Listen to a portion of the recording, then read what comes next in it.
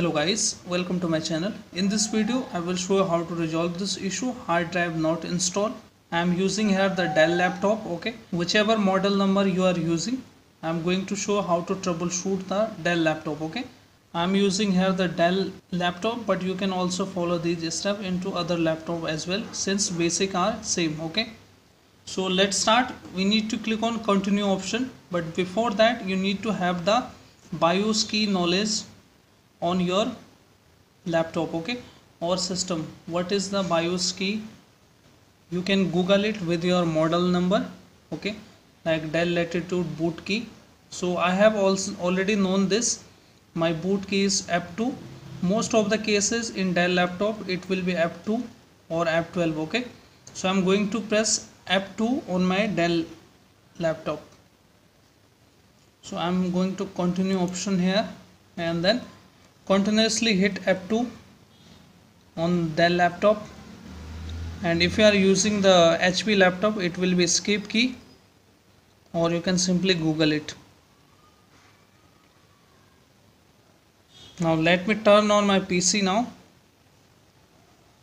and continuously hit the F2 key.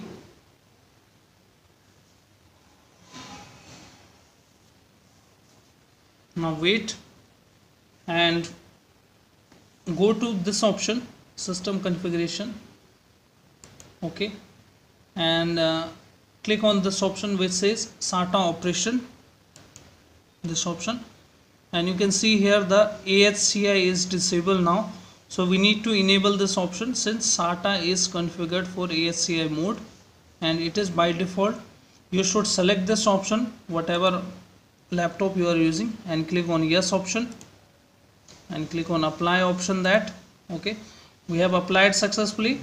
After that go to boot sequence, okay, and make sure the boot sequence is on the priority.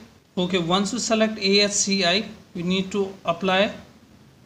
After applying you need to click on exit and let's wait the process, the problem is gone or not. So now you can see window is loading and seems like the error is gone now. The problem is resolved now. If your problem is also resolved, if yes, then hit like, subscribe and share. Thank you. Thanks for watching.